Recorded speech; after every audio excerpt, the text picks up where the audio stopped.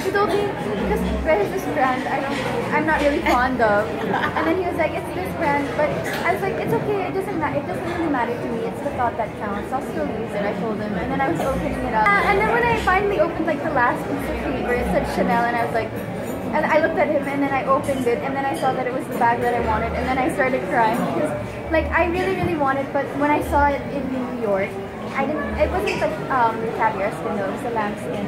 I didn't buy it because I saw how much it costed, and I knew that, like, I have so many things that I'm prioritizing right now, so I shouldn't buy a bag that costs that much, and then he bought it for me, so I was really touched.